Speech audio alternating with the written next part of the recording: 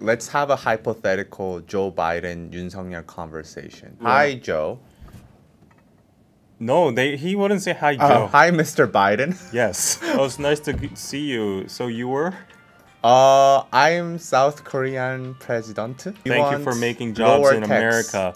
We can't lower the taxes. We can't fund your companies because yeah, they're not American. Okay. Bye-bye.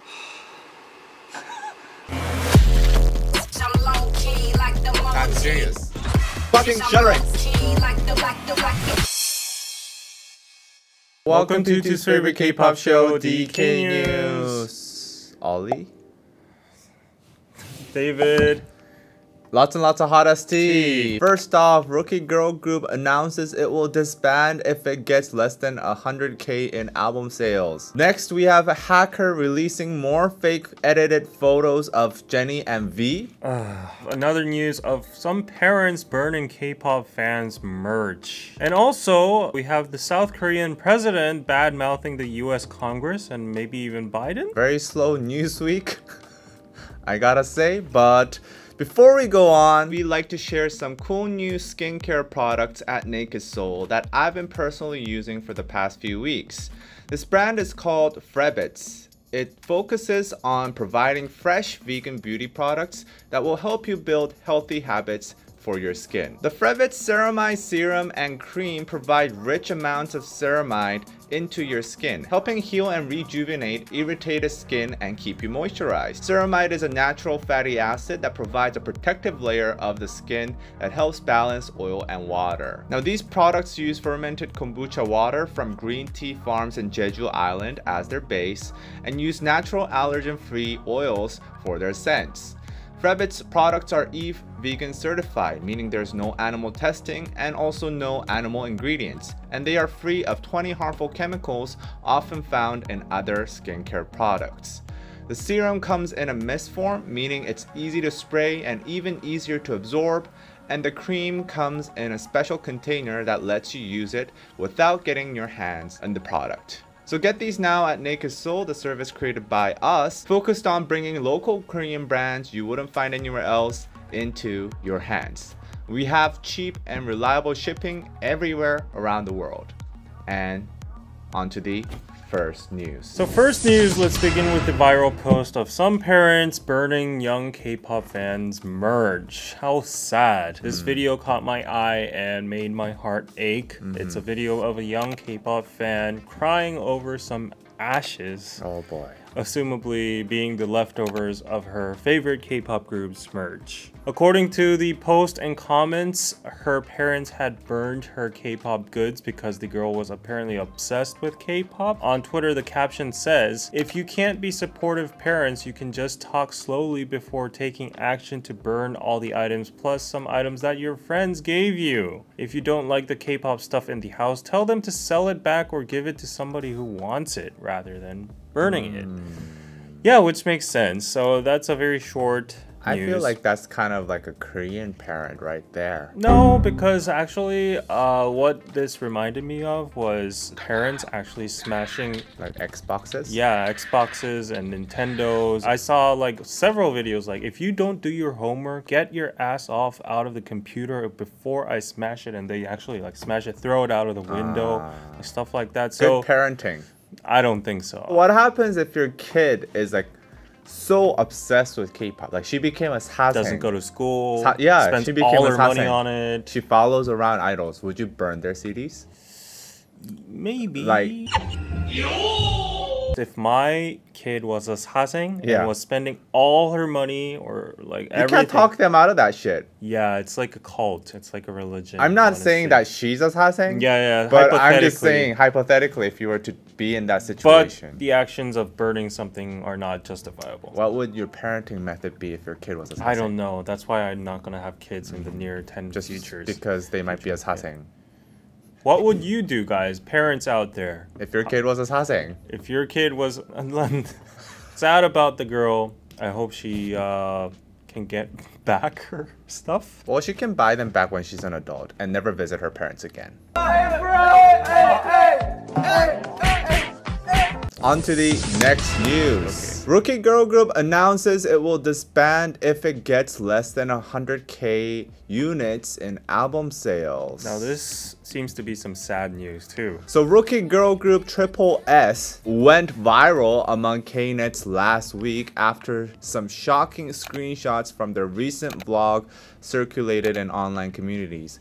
In the screen caps, the group was given a sales target of 100K units in album sales and stated that it would disband if it failed to meet the target. Oh no. Now this garnered a lot of attention among Knets, many stating that it is an absolutely unrealistic goal for a rookie group to have, especially from somebody that's not a big label. And they haven't even debuted yet. Oh, okay. Unfortunately, I will have to tell them and also you who clicked on this video that you have been clickbaited. You've been clickbaited Okay, too. wow. These screen caps left some important messages out, maybe intentionally. These goals are not for the group itself, but for units within the group. Only units that surpass 100K album sales will remain as a team. How big is this group? There's 24 members.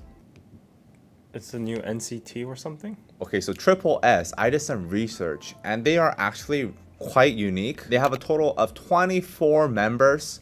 Currently, 8 have been revealed. The group members actually do not know each other prior to them being in the group. When they do a member reveal, the members also do not know, and they're like excited and curious about who's gonna be the next member to join their team. Also, more interestingly, fans can gain voting rights over the direction of promotions, activities, and also units of the group via NFT photo cards. Okay, wow, this project is getting way more crazier and vague. The group will create new units and solo work every single season, so I'm guessing there will be multiple seasons and there will be swapping of groups and units.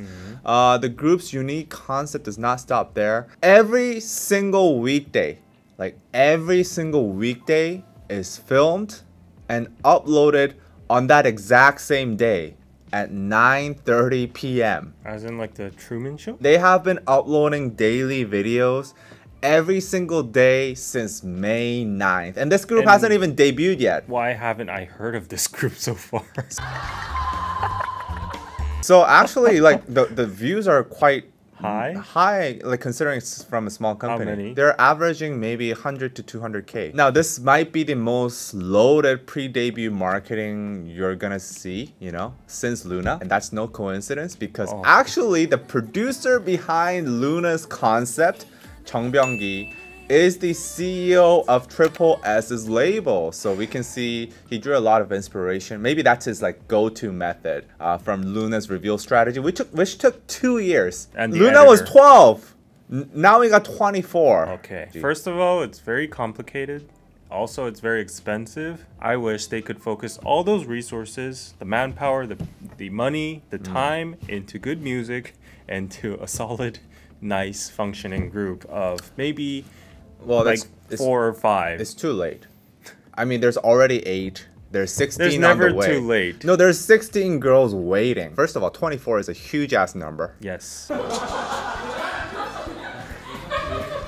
How are you going to feed all of them, accommodate all of them, train all of them? Past 9 is already a big number, right? You'll probably need 6 managers. You need a bus. 10 makeup artists. You can't take them on a van. You need a fucking bus. Yeah. Yeojin, I think from Luna, she said she hasn't gotten paid yet. So Luna hasn't gotten paid. These girls aren't going to get... There's 12 people in Luna. Well, 24. Divide what little income you get as an idol and divide that by 24. You're not getting shit, okay? So for example, Music Bank, they give you about $100 per appearance. I mean, that's not their main source of income, but let's divide that in half, supposedly, where the half of it is taken by the company. $50, divide that by 24. How much is that? Even if you're super successful, going around world tours and concerts, I feel like splitting that into 24 is not going to leave you much. I mean, they're all chasing their dreams. It's just logistically speaking, this is a very difficult project to take. Realistically. Like, just think of the food. Yeah, like yeah. just feeding them. Yeah, Let's just say each of them, like, it costs like what, $30 per day. Times that by 12. You don't even have to do the math. 24. That's $700 just spent on food. Yeah, it's a buffet every meal. Actually, they Hotel need catering. Buffet. Good luck to them, and Yes. I think they are already winning on the PR. Yeah, thing. we're talking about it. Yeah, they're getting views, so who knows?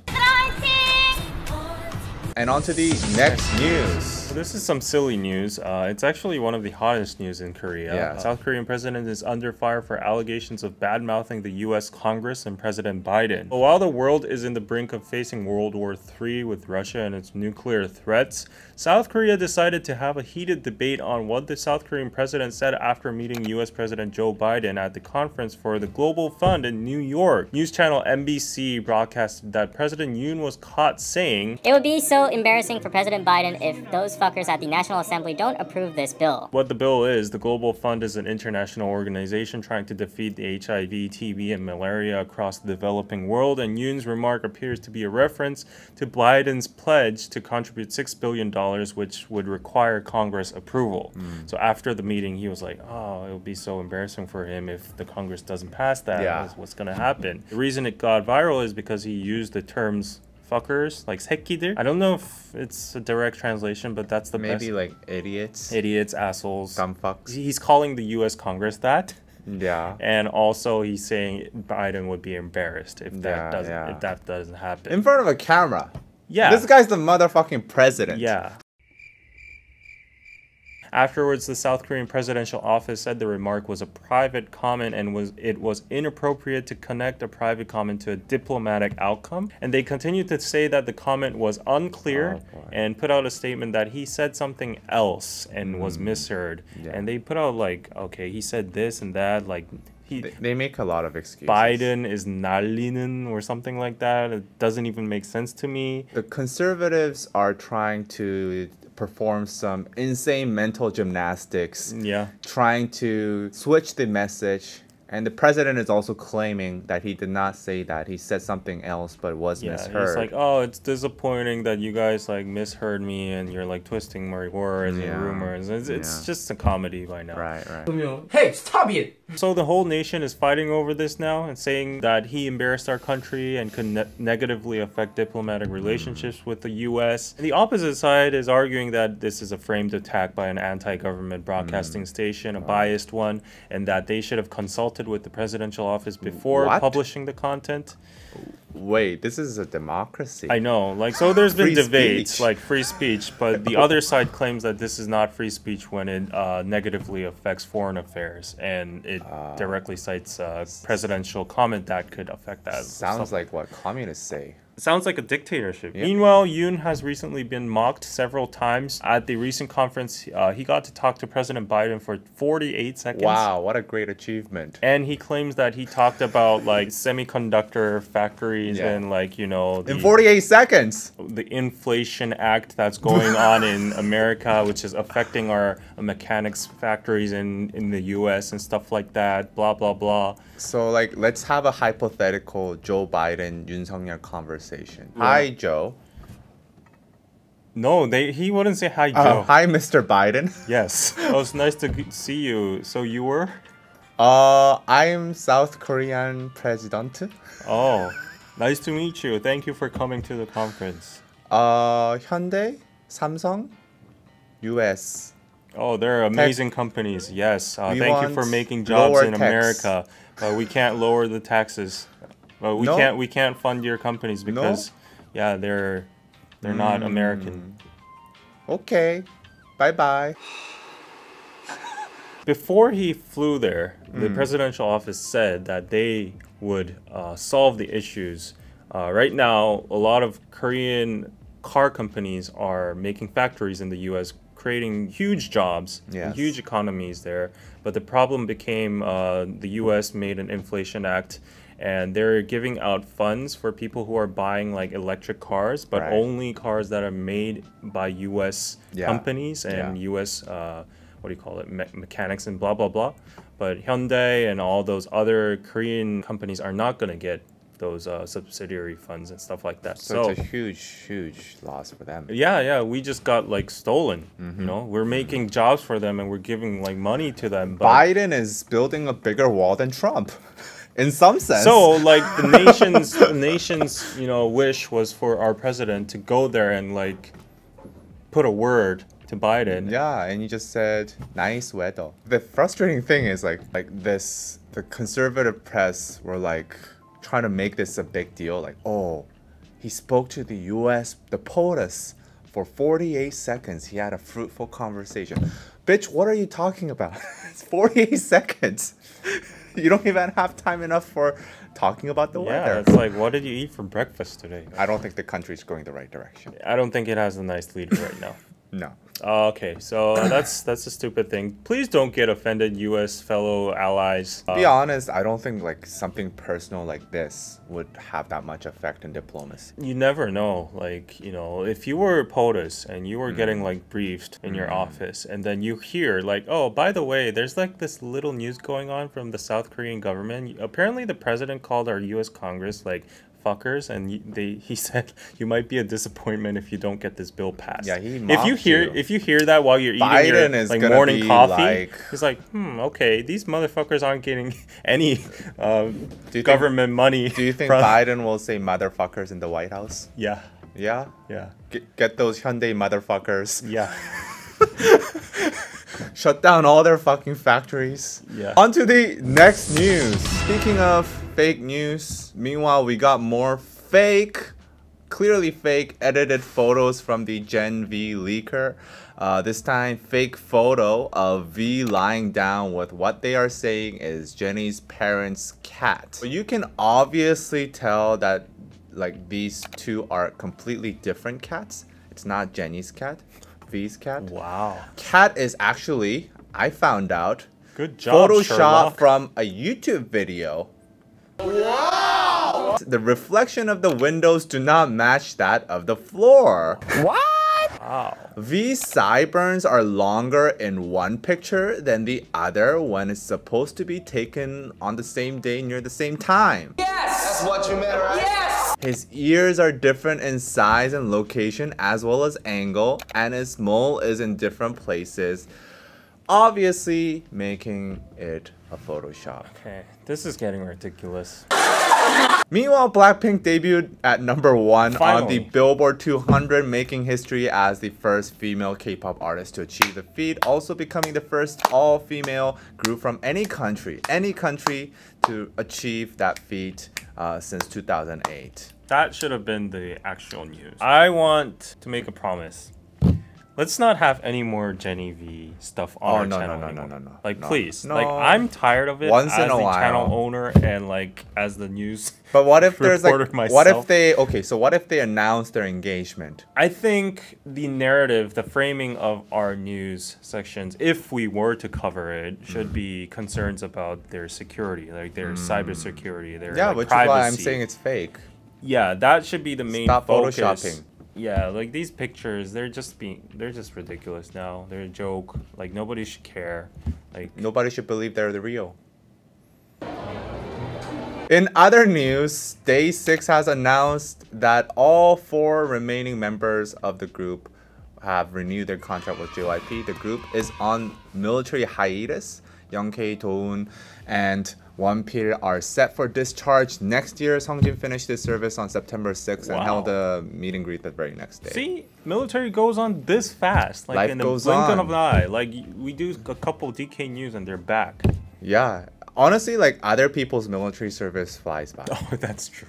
My military service felt like hell, But I'm so happy because I love DAY6 music. I think they're like a hidden gem in K-pop. Yeah. And their music is like one of a kind in K-pop. So I just really want this band to be really preserved and well set. And I'm so happy that they signed all of it. Yeah. Yeah, so that's it for today's DK News. KST is our weekly live stream for Patreon only, patreon.com/DKDKTV. For just $5, you can enjoy a weekly 1-hour live stream where we talk more in depth about the things that we discussed today. and also other things. This week we're gonna talk about Anna Lee's appearance on Ollie London's music video. Oh wow! Congratulations Yeah, to her. She got dissed by She Ollie debuted. London. Oh, Maybe we might interview she her. made it now. Yeah, she got the clout. I was a little disappointed. I was never in Ollie's videos. Why would you set that as your goal? And also we're gonna talk about V having a tattoo on his ass. Oh yeah, I heard that news. Yeah, very big news. 네, 축하드립니다. 네. Yeah. And other fun things. So we'll keep you updated. Click on the link down below, and we'll see you guys next time. Bye.